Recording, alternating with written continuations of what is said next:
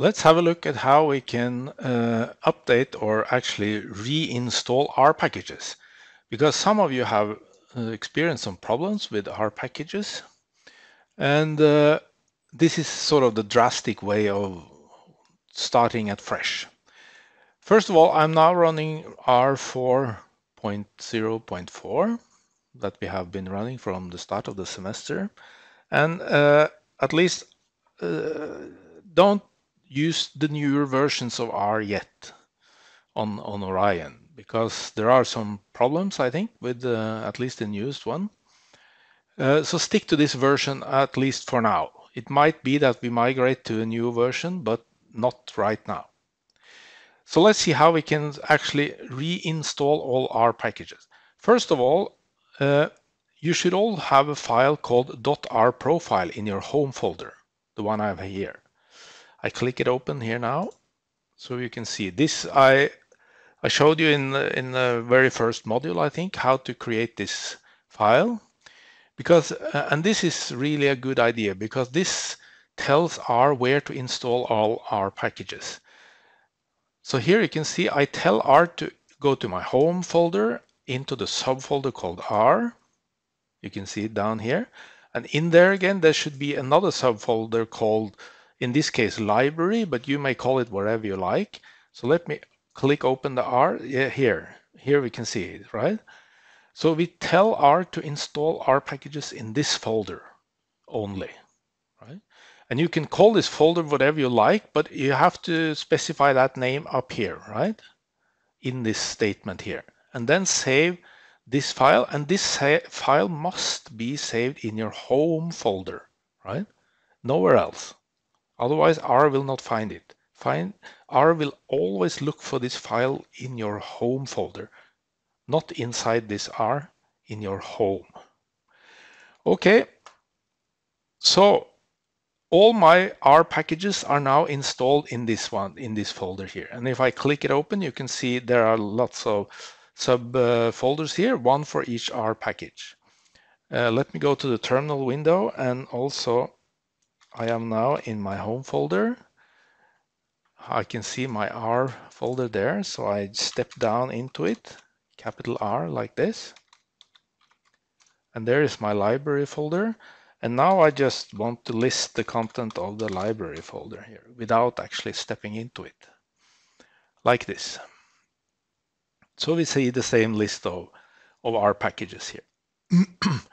Also, if you go to the Packages tab in RStudio, you will see the same packages listed under User Library, right? This is the R package. These are the R packages that you have installed yourself locally. They should be listed here. And then you can see further down, there is a system library. And these are the packages that are always installed on Orion. So these we cannot and will not do anything to, but what we can do something with are these, right? And they are exactly the same packages as we see in this library, or yeah, this folder here now, or we see them again here. It's the same thing. So if you experience some serious problems with our packages, they don't load or something like that, what can we do? Well, there are several things we can do, but here is the most drastic of all. We simply just delete everything and reinstall everything from scratch. And that's, of course, something you don't do unless you really have to, I would say, because it takes some time, right? And also, but in our case, it's doable because we haven't used R very long, so we don't have super many packages, right? It's not that many packages here. So it will not take a super long time to reinstall everything here. So that's why I suggest that this is a solution you should consider if you have problems over and over again with your R packages. What I do, I simply delete the whole library, the whole folder with my R packages in. I mark it here and just delete it like this. Or you can go over here to the terminal window and then you type RM for remove, right? minus RF for recursive and force, and then the name of the folder. Then it will also be deleted here. But of course now it's already been deleted, so if I look here, you will see there is nothing more to delete. And now I just create it again. Using exactly the same name, of course. That's really important now because of this R profile file, right? It tells R to install packages in this folder under Home R Library. So you can see here, Home R Library. But this is empty now, right? So now we should restart R. And this is really important that you do now. You go here to File and Quit Session so that you restart R, because now R will sort of restart. And if you now go to the packages here, you will see there are no user packages anymore. Now it's a systems library only, right? And if you go down here again, it's empty, of course. So now we can start reinstalling the packages. And this should now be straightforward, just as you did it the first time. Let me see if I can install the tidyverse package. That takes some time, but let's try. No, tidyverse, right? Tidyverse. What's this? Let me type it again, so I'm sure. Tidyverse. Yeah, there it is. Click on it and install. Let's see what happens. And if all the connections are as they should, now we should start downloading and installing. This, of course, will take some time. Okay, so I just restarted it, and I think it worked better this time. So now we can see we have installed a lot of tidyverse packages here. I would just mention this warning here you have probably seen. Let's try to load the library, the tidyverse packages. Library tidyverse. If it has been installed correctly, this should work. Yeah, but we will see this warning. So I guess you may have seen this as well. This always sort of pops up, warning message. And what is this actually? It's the tidyverse trying to read the time zone actually of the computer. You can see it tries to run this command here. If I copy this and take it out here to my terminal window, and I just paste it in here, this is actually a Unix command for reading the time zone and so on. And for some reason, this doesn't work when you run it in RStudio. You can I can show it here if you have the terminal window, and you run exactly the same code here, or same command here. It doesn't work.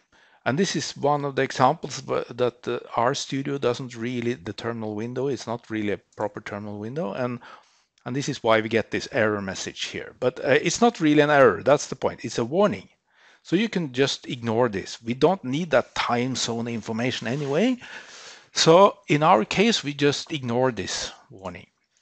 And now you can, of course, install all the other packages. Or actually, there aren't that many. The tidyverse packages we use all the time. We also use this microsec package.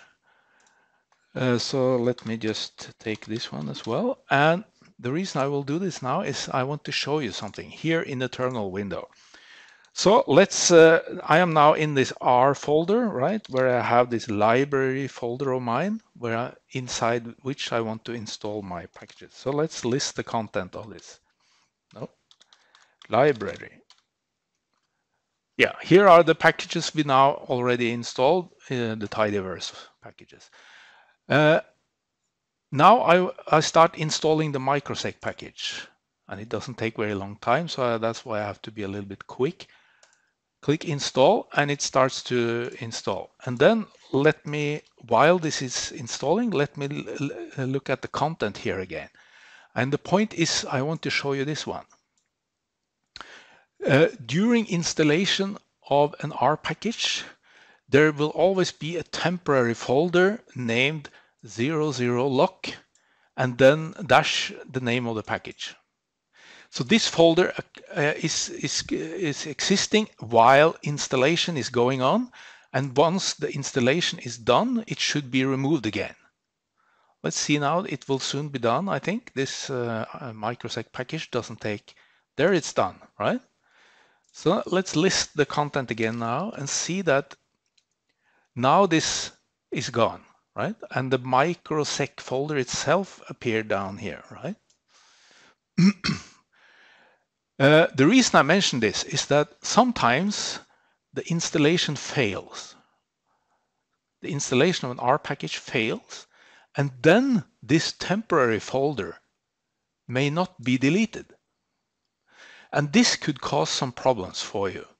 If you have some of these folders in your library and you don't do some installation right now, then these are lock folders, that we call them, that you should actually delete, because they, as long as they are in your library folder, they can give you some problems with the updating of that package.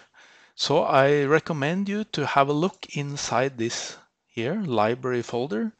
Do you see any one of these 00lock blah blah blah folders? Then delete them